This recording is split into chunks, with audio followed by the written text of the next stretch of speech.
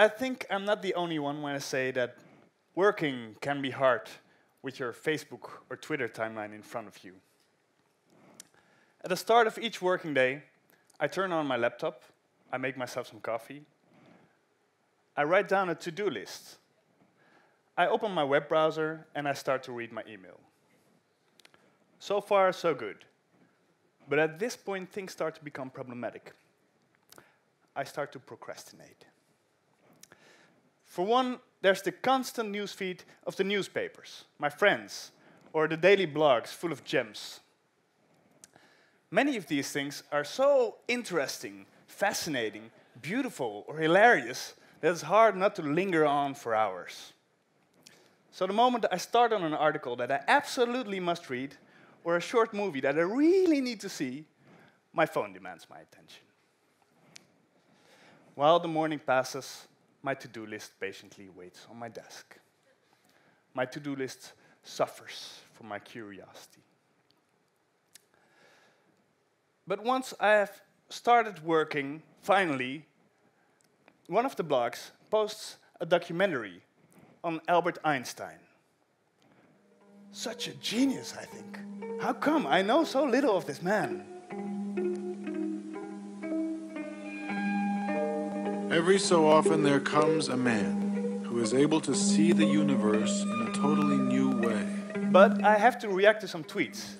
And while I'm doing that, I can listen to some music that recently came out. And on Twitter, I can't help but to click on the link, amazing footage of a hummingbird filmed at 225 frames per second. And one of my Twitter followers is alerting me at this article. On Wikipedia, I learned that deep-sea squid inseminate their female counterparts by cutting them and injecting packages of sperm into the wound. So the woman in this article has actually been fucked in her mouth by a squid. Voila. There's so much beauty to be found on the internet. There's so much more than cat movies and porn. For instance, there's an infinite amount of instructional videos. Everything you could possibly want to do is clearly explained in how-to movies. So you can be a plumber, a programmer, a dancehall dancer, or a fireman. Your life is feasible. Everything is possible. So you can build a robot. You can build a house. You can learn how to catch fish with your bare hands. You can learn how to drive a tank, or how to land a Boeing, or how to become pregnant, or how to be happy in 5 easy steps. Also, you learn that there's a woman at the United Nations that has the task, if we would ever have extraterrestrial contact, to have contact with the aliens. So you feel you should have this job. Then you learn about a human zoo near Paris. So there was a zoo with actual human beings. So you could go there and watch the human beings. That was documented by none other than the brothers Lumiere. And then you find out about Shanghaiing, that only 100 years ago, drunk men were kidnapped in tunnels under the city of Portland and would wake up on a ship as a sailor heading to Africa.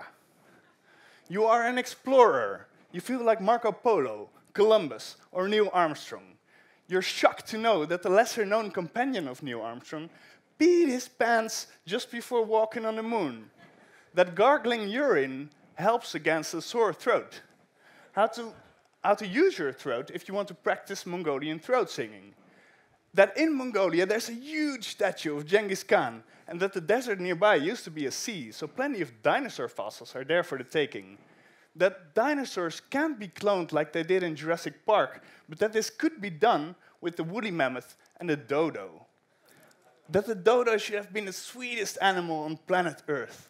And that planet Earth is such a gorgeous place where such beauty is to be found. And you can find all of this out just by sitting in your chair. So when you realize all this, how important is your to-do list really? Throw away all those to-do lists and surf the wonderful worlds of the web.